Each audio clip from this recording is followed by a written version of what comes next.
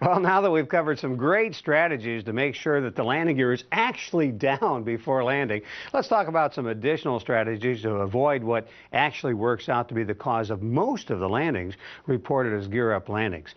Pilots who think that the gear collapsed on them after landing often don't realize that they actually retracted the gear themselves.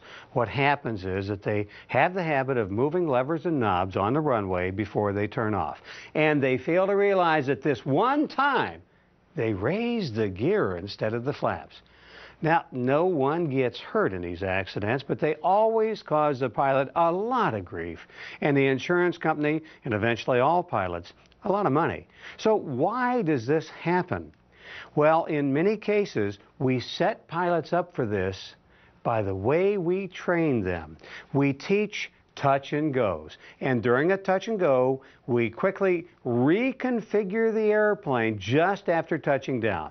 And many pilots continue this habit after they begin flying retractable gear airplanes, and the landing gear collapses are the sad result. So the solution? Retrain yourself to never move any levers or knobs until after you've exited the runway after landing, and only then can you move levers and knobs.